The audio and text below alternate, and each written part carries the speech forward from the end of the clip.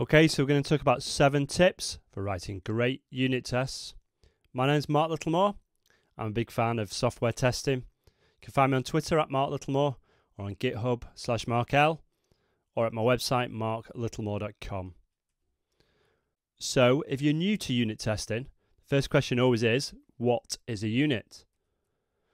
So it's sometimes described as the smallest component that it makes sense to test.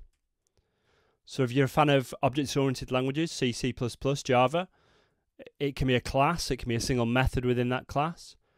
But if you're used to functional programming languages, something like JavaScript, it can just be a function.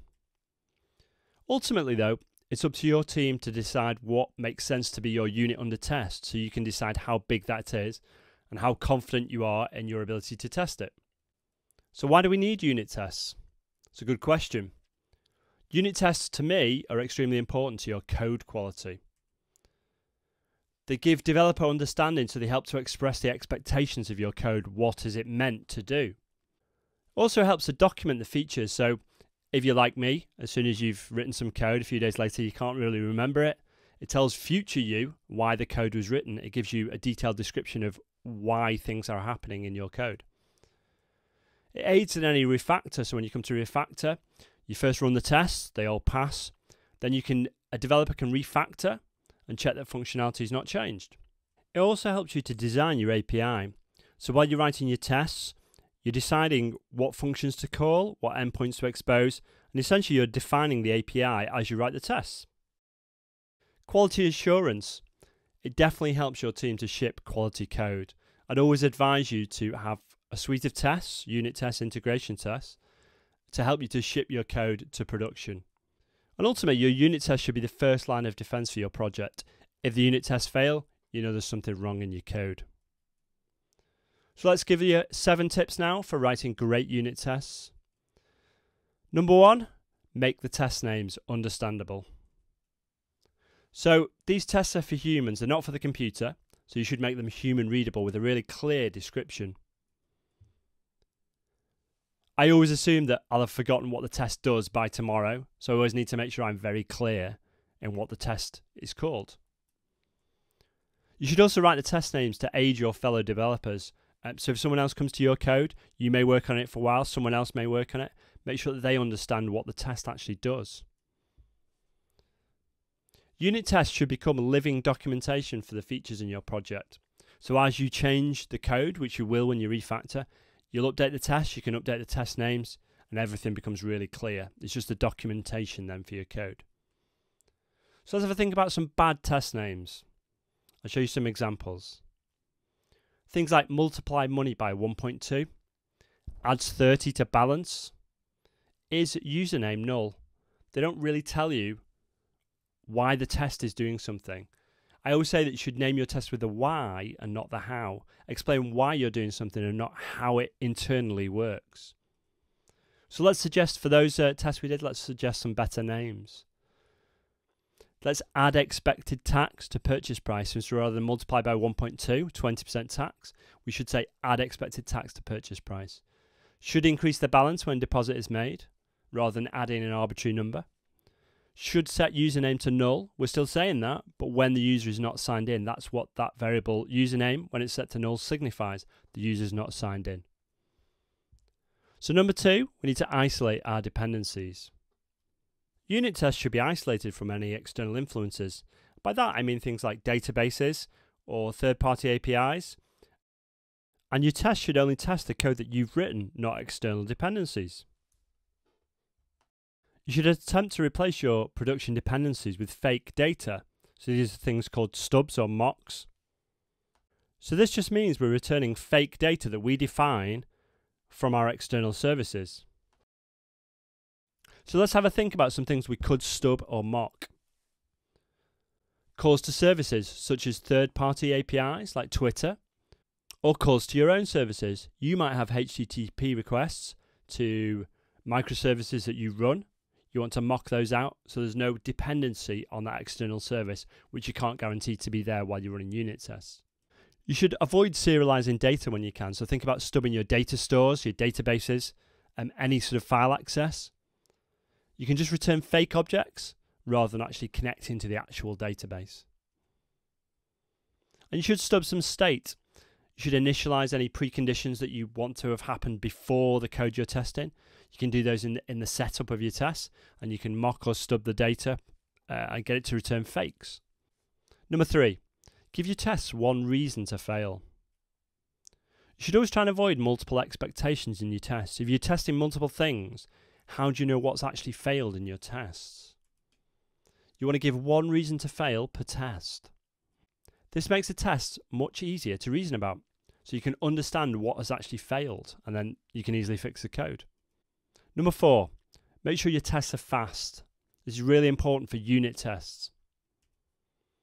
They should execute as quickly as possible, and that's why we talked about isolating our dependencies, so that we can quickly execute without actually having to wait for external services, asynchronous operations to finish. They should be really small in scope, again by stubbing our dependencies. We don't want to depend on any external services. And we should run in seconds, actually milliseconds if we can, and not minutes. Integration tests and end-to-end tests, they may take longer to run, but we should aim to run our tests in under a second. Number 5, we need to make sure that our tests are independent of our environment.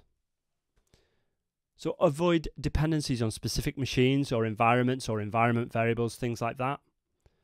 You want to avoid saying, well, it works on my machine when it fails on someone else's. You want to make sure it works on all the developers' machines, your friends' machines. You want to make sure it works on the continuous integration server when you deploy that. You should stub your initial state. You should mock any external data again. And you also should avoid environment dependencies. Ensure that you don't have config that you depend on specific environments. Each test should be totally independent. So if you do have config, make sure you stub that so that the tests rely on the stub data and not on the data when it's running on a different environment. Each test should run in isolation. So that means you don't rely on the results of previous tests. Each test should have no side effects. So an example would be if the first test adds to the database, the second test confirms that something is in the database. Don't get the second test to rely on the results of the first test. That's side effects. You want each test to be able to run in isolation in any order. Ultimately, if your tests are going to fail, then your team is going to lose faith in those tests, and then you'll end up where the team doesn't want to write tests. Number 6, test your units completely. So having some unit tests is obviously better than having no unit tests. I would always say that. But aim to have as much coverage as you can. Don't aim to have 100%. It doesn't matter. But aim to test the right things and test as much as you can. So always test the happy paths. I think this is really obvious. You always test the positive results. What happens if the positive things happen? Your services succeed. But also test the unhappy paths. What happens when my external service fails? What happens if an error is thrown? I need to catch those. What do I do? How do we test those? And make sure you write tests for those. But also try and test those edge cases. There's always going to be those subtle things like someone passes a number when you expect a string or vice versa. What happens then? Try and test for those then if you can. Ultimately, try and test all the things. But as I say, don't rely on 100% coverage. That doesn't really matter. Just make sure you're testing the right things. So if you find a new bug in your code, that's absolutely brilliant. First thing you do, add a new unit test. Add the new unit test, the code will fail. Fix the bug, the code passes. You know then you've captured that requirement for the bug which you previously missed, and you've got a new test for it. Number 7, ultimately make testing easy. It has to be really easy. So things you can do, you need to be able to run it from the terminal. So all of your developers need to be able to run just using a command window or a terminal window. From your test runner, if you're doing things like in JavaScript, you might be using gulp or grunt. Make sure you can run your tasks from there. Or run them automatically. Make sure they run as part of your build process. So do things like add GIT hooks. If you're using Git, you can add GIT hooks which run the test before the code can be pushed to remote repositories. And that really helps the team. It means that you can't have tests that are broken being pushed up to your master branches. And make sure you add them to your CI servers, so your continuous integration servers. You don't want to deploy the code onto your environment before all the tests pass. If any tests fail, the deployment's finished. You can't do that. So ultimately, what you've got to do is ask these questions of your unit tests. Number 1, what is being tested? Number 2, what should the code do? Number 3, what is the actual output? What happens when you run the test? And 4, what's the expected output? So number 3 and number 4 should be equal. If they're equal, your test will pass. So as a summary, 7 tips for writing great unit tests. Number 1, let's make those test names understandable. Number 2, isolate those dependencies, especially those external services.